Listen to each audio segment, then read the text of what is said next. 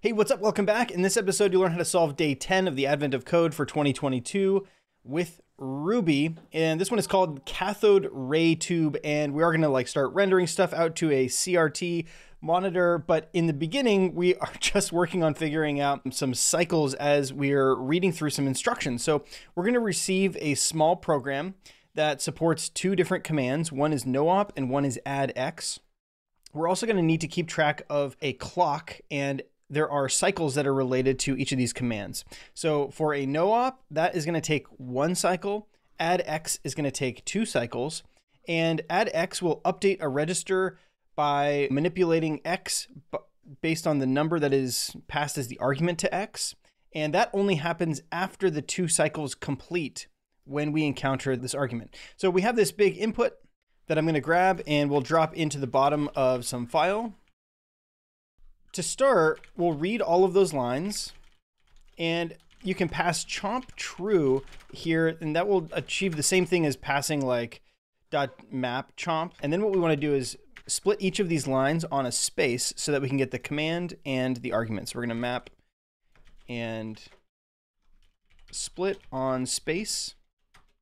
And then we want to map that command and the arg, and we want to get back the command and the arg as an integer, if it exists. And for now, let's just print out what we would get. So let's say Ruby day 10, and we get back add x and 15 and so on and so forth. For the no-ops, we're going to get 0, and that's okay because that doesn't actually impact what we're going to do with this. Now we can say .each do for our command and our argument. And if the command is a no-op, then we're going to do something. Otherwise, if the command add x, then we're going to do something else. So what we need to do is keep track of some cycles. So we have our cycles, and that's going to be just a counter that we are going to increment as we encounter each of our commands here. And we're also going to have something that we're going to keep track of. But for now, let's just say cycles plus equals 1. And then when we encounter add x, we're actually going to increment cycles twice. So we need to increment it once. That will complete a whole cycle, and we're going to increment it twice. That'll complete a whole cycle. And only after we have incremented the cycles twice do we want to increment our register x. So our register x starts at 1, and then we're going to modify the register based on the argument to add x. In this case, we're just modifying that. So this is how cycles relate to the commands. So for a no-op cycle, we're going to increment by 1. For an add x, we're going to increment by 2. Now we need to keep track of the value of the register x for every single cycle.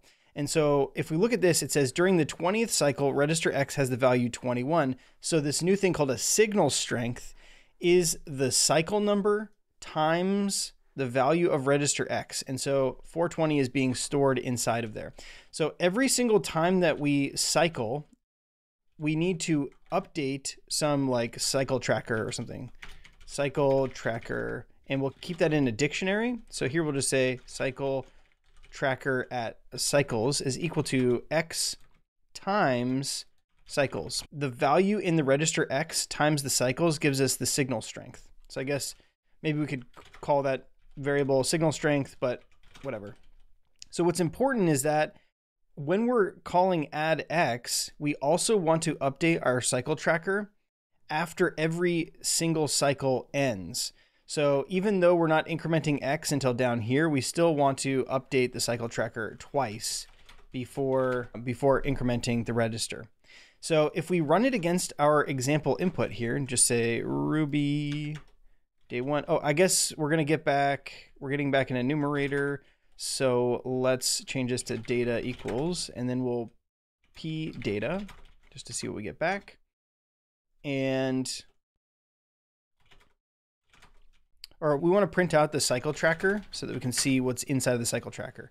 So we have the mapping of the cycle to the signal strength for that point. Now, the next instruction says that we want to find the signal strength during the 20th, 60th, 100th, etc., etc. So one thing we could do is just say, give me the cycle tracker value at 20 you know, like plus the one at 60, plus the one at 100, whatever. But instead what I wanted to do was just play around a little bit with a Ruby class called an enumerator. So there is, let's open up IRB.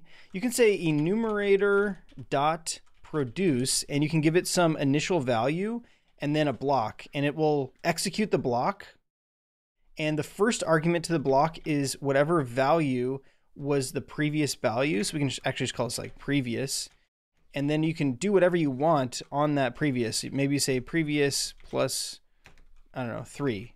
You can use this enumerator in order to generate lots of random numbers. So for instance, what we could do is we could say, give us, like, create a new enumerator E, and if we say E.next, it should give us 0 because that's the initial value. And now we should see 3 because every time we call next on it, it's going to execute this block. So E.next, E.next, E.next, E.next. And in fact, if you have an array like 1, 2, 3, and you just call .each, but you don't pass it a block, the thing you get back is also an enumerator.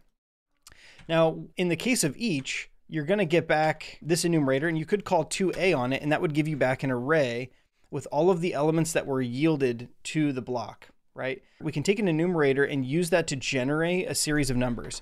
And so for this specific series of numbers, it's saying like, start with the 20th cycle, and then give us the 60th, the 100th, the 140th. So every 40th cycle after the 20th, those are the ones that we want. We could start our enumerator at number 20, and then we could say, okay, we want to increment whatever the previous value was by 40 and give us back some new enumerator E. And we could say E.take, and we only want 1, 2, 3, 4, 5, 6 of those. So take 6, and that gives us the 20th, 60th, 100th, 140, 180, or 220. So we can use this enumerator. So we can say enumerator dot produce 20 up to something dot take 6 dot each do n. And this is where we're going to sort of like reach into cycle tracker at n. And in fact, what we could do is use inject here with an initial value of 0, and we're going to use that to increment our sum. So we're going to take cycle tracker at n plus the sum, and this will give us back our result. And now we can print out our result, and we get back some value. So this should be 13,920, and if we run this, we get back 13,140. That's wrong. Okay, so are we doing the right thing? Oh no, 13,140 was, okay, so 13,140 was for the example input. 13,920 is for my test input. So let's grab all of our test input, and we will add that to day 10 input. We have to update our code here so that it works for if argv.empty. Otherwise, data is file.readlines, and you can also pass chomp true into here. I didn't know that before, so that's kind of handy. And so now if we pass day 10 with input, we are going to get back 13,920. That is going to be my part 1 answer. All right, let's take a look at part 2.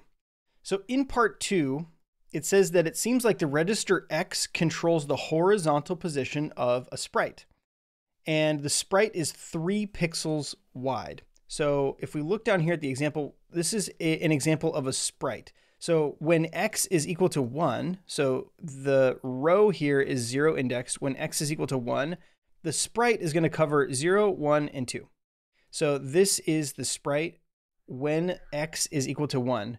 Now when X is equal to 16, it's going to cover 15, 16, and 17. So that's like what X is doing, is it's moving this sprite back and forth within a range of like 40 pixels. Now, the next step of this is that every single cycle, we are going to print a pixel on the screen. And whether we print the £sign or the period is going to be determined on whether or not the sprite is in the range when we're printing that point out. So X is going to kind of like bounce around a ton, and then the cycles are just going to go from left to right to print out this grid. Let's start by iterating over our cycle tracker. So we're going to get the cycle, and we're also going to get some value X. And for now, what I want to do is just print out a grid. So something like, we'll just print out the pound sign for now. Now, if we run Ruby day 10, we get this giant list. So we don't actually want puts. We want to use print so that it doesn't add a new line after it. And we get a bunch of octothorpes. So because the width of the screen is 40 pixels and our cycle is 1 based, we need to figure out what like the column is based on cycle mod 40. And if the column is equal to 0, we want to print a new line. So puts, we can just say puts, and that'll create a new line. All right, let's run this. Okay, this is pretty close. We have an off by 1 error. The top right corner is down here in the bottom. So I think this is actually cycle -1 because it's 1 based. Let's run this again. All right, now we have our screen rendering. So the next step is going to be to correctly print out what, whether we want an octothorpe or a period. So the X value is going to be determining whether or not we're printing out a dot, right? So in the beginning, X is equal to 1. So here's the sprite value. And because the cycle is 1, we are like in range of the sprite. So we print this out. Then when we cycle to 2, we're in range still of where that sprite position is. So we print out again. Now, when we finish cycle 2, we just added 15 to register X. So the sprite slid all the way over to the middle here. So when we get to cycle number 3, cycle 3 does not have any part of the sprite showing at that point. So we're just going to render a period. So let's do that. So what we want to do is say something like, if the column is between X -1 and X +1, then we want to print that out. Else we want to print the period out. Okay. And if we scroll to the very bottom here, this is kind of what we're going for. This is what we're expecting. That's what we want to see. So let's run this again. Boom. Okay. So this is exactly what we're seeing from the example, right? Now it says use your input and run it again. So we're going to use it with our input, day 10 input. And now it's actually printing out some letters. They're kind of hard to see. So I wanted to if we print out a space, let's see if that makes it easier here. Boom. Okay. EGL, HBL, FJ.